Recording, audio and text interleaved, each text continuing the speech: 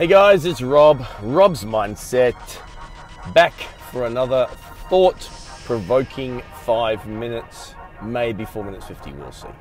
Okay, today, what's on the menu? I'd like to talk about thinking about getting things done, thinking versus actually taking action.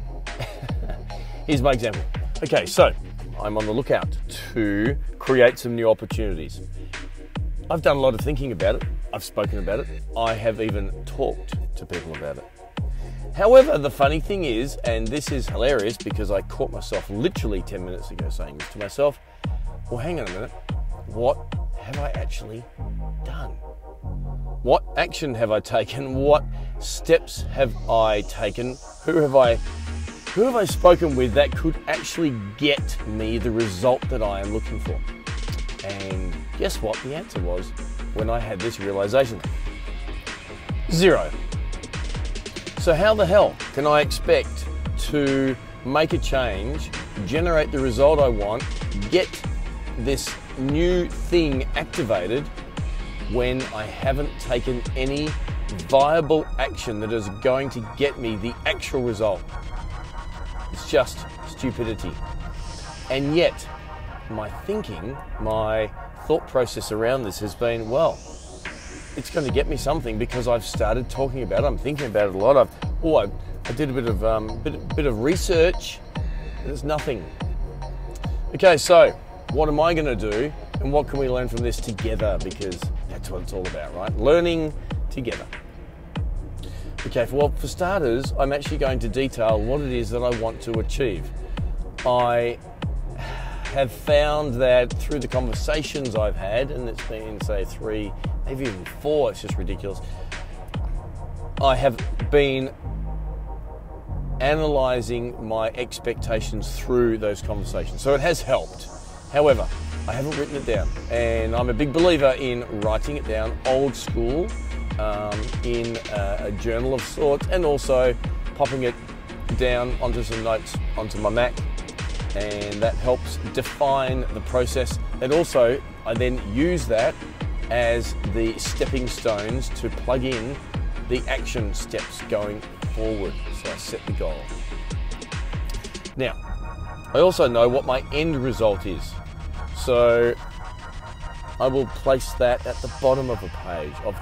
So I'll identify my thinking around it. At the very bottom of the page, I will write the end goal. That helps me visualize and reverse engineer the processes that I need to go through to get to that point. Does that make sense? So the end result is I want to achieve X, Y, Z. All right. What do I think I need to do to get to X, Y, Z, and what's the time frame? So I have an idea of what I want to achieve. Now I need to put in the action steps, the strategies around it, and then the tactics. So they are the components that I will put down onto the page, and it will massively help actually getting the result I want rather than pissing around talking about it. Now let's put this into a context of study or applying for a job with a business since you have graduated, or putting into a plan the desire to start your own business, whether that's online or brick and mortar. All of these components that I've just mentioned then, they all start with this very, very basic one-page plan. And you have to take action to get there.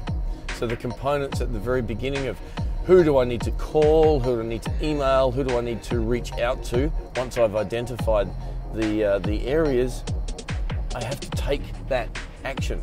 No one is going to take the action, or, is that right? Take the action? No one is going to do it for you, that's what I'm trying to say. Put the plan together, take the action, and you will see results. Positive or negative, you will get feedback, you will get results, and you will know what to do next. And lo and behold, things will happen. So this has been a great realization for me, and it's worthwhile sharing. Rob from Rob's Mindset. Hope you've enjoyed it today. Find me on Facebook, Instagram, and YouTube at Rob's Mindset. Peace out.